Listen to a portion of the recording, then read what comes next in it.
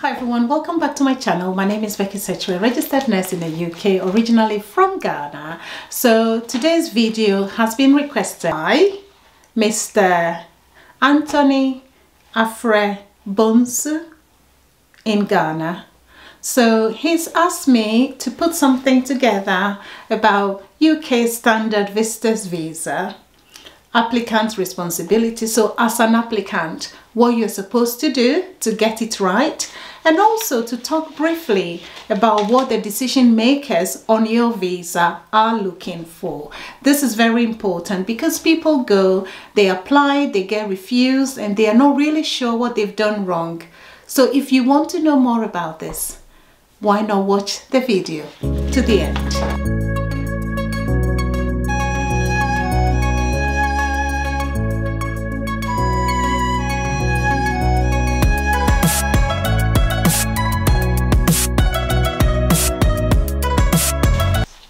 Welcome back to the video. So if you have not yet subscribed to my channel, please remember to like, subscribe and share. So before I start, I need to give my disclaimer. I'm a registered nurse by profession. I do not work for UK Immigration Service, and I do not work for passport offices, or I do not work for the Home Office. So please, this information is based on my own research on the UK government website. So you are able to go onto Google and search for the same information on the UK government site. So please bear with me.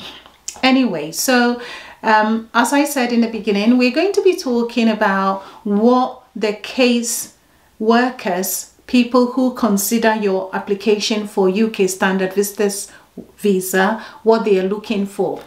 And whatever they are looking for, I would say in effect, is what your responsibilities are. So you have to meet what they are looking for. So all these things I'm going to be talking about, which is what the decision makers in the passport, not visa sessions, are looking for, are your responsibilities. As a visa applicant, you have to make sure you meet their requirements. So let's start. So to start the process, first of all, you know you're going to be doing the application and all that. So they look at that application you have submitted in order to make decisions. So you have to make sure you answer the questions on the application form accurately as possible. If you lie, you're going to get caught out most often. Anyway, so first of all, what they are looking for is if the applicant meets the validity requirement.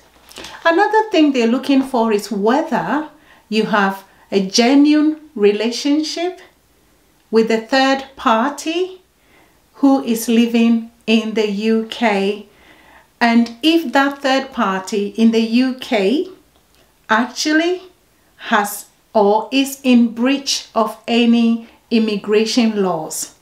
Can that third party provide support for the duration of the applicant's stay? So what that means generally is if you're being invited by an uncle, an auntie, a sister, a friend, first of all, they would be looking into whether you have actually got a genuine relationship with this person.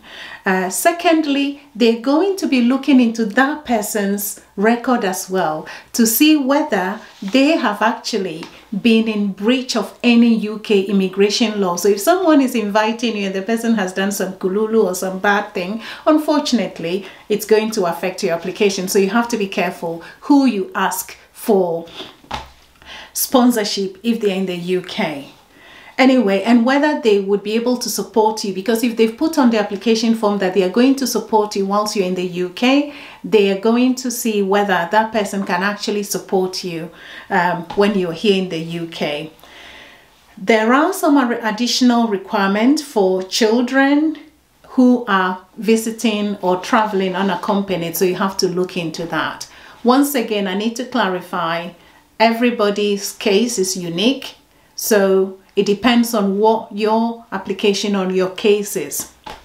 They also will be looking at whether if you have an approved destination status, that is if you are applying for a transit visa through UK. So if you're going to the US, they would be checking whether you have got an approved destination status. Do you have a US visa? Because you can't come to UK and say you're going to US and you haven't got a US visa. So they will be looking into that. If you're coming for a private medical treatment, you're coming for as an organ donor, you're coming to study for up to 6 months, you're an academic who is coming for more than 6 months, or you're coming for a work-related training or marriage or civil relationship, there might be some extra or additional requirements that you would need to provide. So they will be looking at some of those during the decision-making process.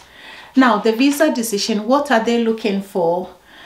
The application. So when you apply, all the applications are actually allocated to decision makers based on the complexity, depending on the application type. So let's say you have actually submitted an application and you have not submitted any additional or evidence that is required, because each section of the application would ask you to provide certain evidence. So if you've just completed an application form and you haven't submitted any evidence, then your application is going to be refused.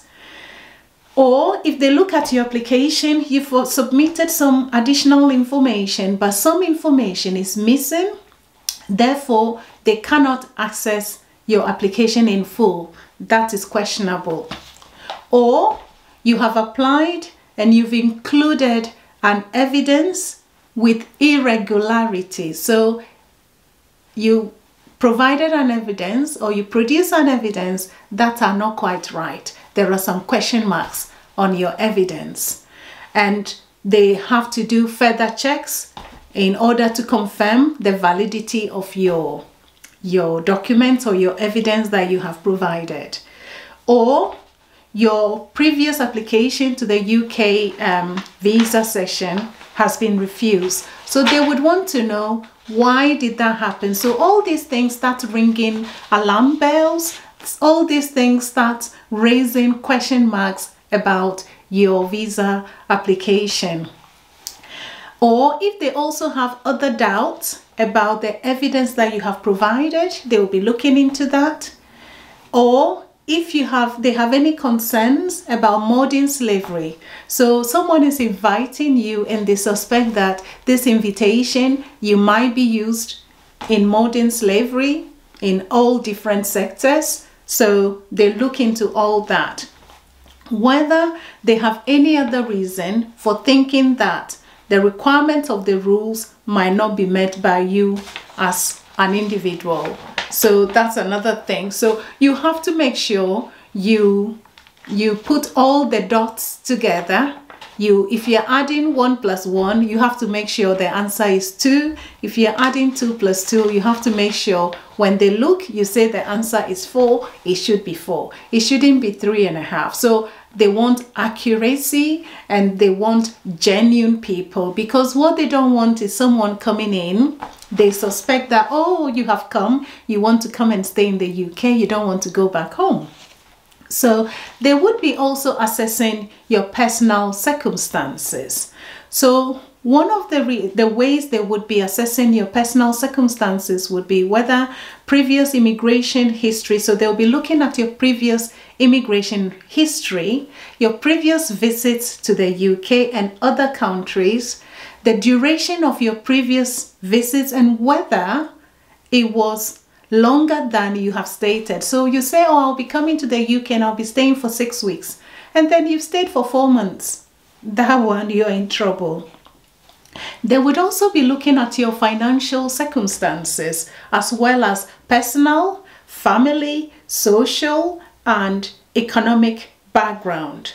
So personal and social economic ties to your home country of residence will be looked into, whether you're traveling without your family or whether there's something back there that would tie you to your country that you'll be looking forward to going back to, because every applicant, as soon as you put in your application, they're thinking, oh, this person is coming from here, they want to come and stay in UK and they don't want to go back home. So you have to make sure as much as possible to prove on paper and with the evidence, correct evidence, to show that yes, I've got a better place to go back to, or I got a good environment to go back to. I'm not coming to stay here, and you know. And then they also look at the number of times you have visited the UK and the pattern of travel over the last 12 months. So let's say you come 3 months, you go back, and then you go back for 2 weeks, you are back another 3 months. So they'll be looking at that, and they want to see whether these short visits that you have made could amount to what they call a de facto residence in the UK. So you've got money, you want to stay in the UK, and you have got a long-term visa, maybe 1-year visa, and every 3 months you're coming and going. Or maybe you've got 3-month visa, you've come, you've gone, and then after 2 weeks or 3 weeks you've applied, you've come and gone. So they will start thinking you're using the UK as a de facto residence, which is like temporary residence. You're coming and staying, it's like, you know. So they look into your pattern to travel in and out of UK as well within the last 12 months. And they look at your travel and immigration history. They put that into consideration. And then reasons for doubting your application. Why? What are some of the reasons that someone who is sitting in the office and assessing your application would be doubting your application? One of them would be either you have few or no family ties to your home country, and they've realized that several members of your family are living in the UK. So if you haven't got any family back there and several members of your family are here in the UK, the question is, oh really, it seems like this person wants to come and join their family here. There's nothing tying them back to their country of origin. So they start doubting your visa application. And then they also look at the way they can, one of the reasons why your application can be doubted is application and sponsors. Let's say applicant or the sponsor has attempted to deceive the Home Office in their previous application. So let's say I've invited you to come to the UK and I gave wrong information, and you also, or we both gave wrong information, or one of us have given wrong information in the past. So during the previous application, if I lied or I deceived the Home Office or you deceived the Home Office, they will start doubting whether this new application is actually genuine or not. So it's understandable. And also, another reason why your application can be doubted is either whether there is any discrepancy between statements made by the applicant and the sponsor. So if we are both saying something different, if you say, I'm inviting my friend or I'm inviting my sister, and you applied and you say, I'm visiting my aunt, then there are question marks. So these are little mistakes that people make that leads to them having their visa applications declined.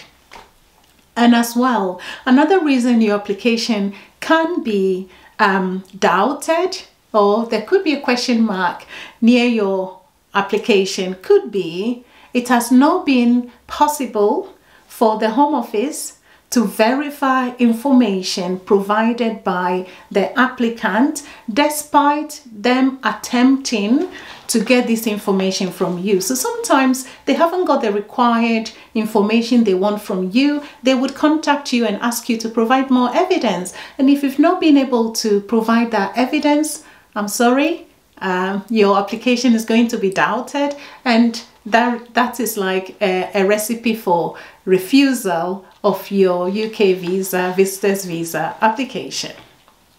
Also, another point here is that the information that has been provided or reason for visit stated are not credible.